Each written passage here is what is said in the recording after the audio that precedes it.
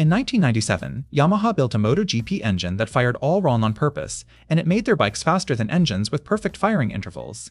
The YZR 500's Big Bang engine clusters 3 of its 4 power pulses within just 90 degrees of crankshaft rotation, then creates a massive 270-degree gap of almost nothing.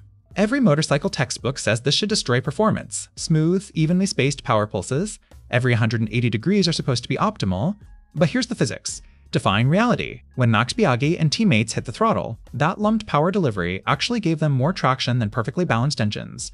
The mechanism sounds impossible until you understand what happens to the rear tire. Traditional engines hammer the contact patch with relentless, evenly spaced pulses. The rubber never gets a break to regain grip. Yamaha's clustered firing creates a brief window where the tire literally recovers between power hits.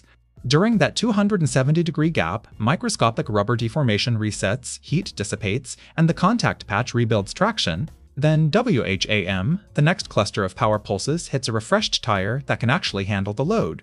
Independent testing showed Big Bang engines produced measurably higher corner exit speeds despite making identical horsepower numbers. Wayne Rainey's former crew chief called it cheating physics with timing. The craziest part? This principle applies to any motorcycle. Whether you're tuning fuel injection or choosing gear ratios, understanding that tires need recovery time between power applications changes how you think about acceleration entirely. Every smooth, linear power band you've ever praised was actually working against maximum traction potential.